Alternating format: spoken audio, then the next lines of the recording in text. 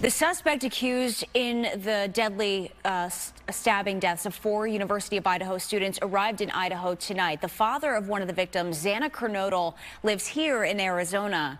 A heavily guarded plane carrying murder suspect Bryan Kohberger touched down in Coleman, Washington tonight. Authorities escorted him to jail from there.